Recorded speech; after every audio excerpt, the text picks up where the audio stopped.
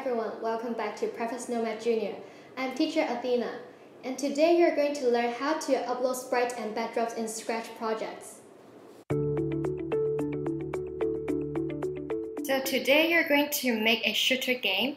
In this game, there are two sprites. One of the sprites is an aim target, which will follow your mouse cursor and move. And the second sprite will be an enemy. In this game, you have to use your mouse cursor and to touch the enemy. If you touch it successfully, you will gain a point. You may be aware that you cannot find these two sprites in the library. So where do they come from? In this video, you are going to learn how to upload sprites and edit sprites in Scratch. So today we're going to learn how to upload a photo from internet into our Scratch projects, and also learning how to edit our photos. First of all, let's delete the cat sprite, and then choose a backdrop in the library. This time we are going to choose Space City 1. Okay, so now we have to upload our sprite into our projects. How can we do it? So let's go online and then search for your characters and download the photos. This time I would like to have anime cartoons in my projects. And you will find a lot of photos here. Choose the one that you like and then download it into your computer. So you can right click and save image, and you can rename your photo and save it. Okay. So now, you can go back to your Scratch and we can upload the sprite over here and choose your photo. You will see that there's a large blue color background on this character and we do not want it. So how can we get rid of it? We can go to Costumes. Inside there is a toolbar here. And you can find an eraser here, and you can simply erase the blue color background of your characters so that we can no longer see the blue color background. There's a second method to do it. If you're using a MacBook, you can open your photos with Preview. Inside there is a markup box, and you can find a magic wand over here. When you press the magic wand, you can simply drag your mouse cursor and then press delete. Part of your blue color background is gone. So you can continue to make it until all of the backgrounds are gone. Okay. So now we can go to Scratch and then upload your sprite here. Now you can see that there's no blue color background behind your character right now.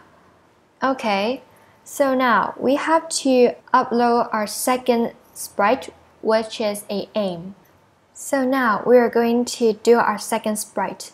This time we are going to search it online, and I'm going to introduce you a website called Flat Icon. Inside this website there are a lot of different photos, which is in PNG. A PNG photos usually have a transparent background. So let's have a look. We're going to search for aim. You can find a lot of choices here. Choose the one that you like. And I will choose this one. When you go inside, you will see a button called PNG. So you press this button and choose free download. Okay, so once the photo is downloaded into your computer, let's go back to Scratch. This time we're going to upload this photo. So choose Upload Sprite and find the photo in your computer and open it. If you find this photo is too large, you can go to Size and then change its size. Let's try 20. Okay, this looks good. What if the website doesn't have the characters that you like? Where can you download the PNG photos? No worries, you can go online and search for your photos.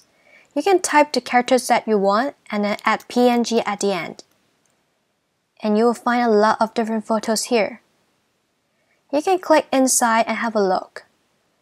If the photos appears like this, which has gray and black color background, this means this photo has a transparent background when it uploaded to Scratch.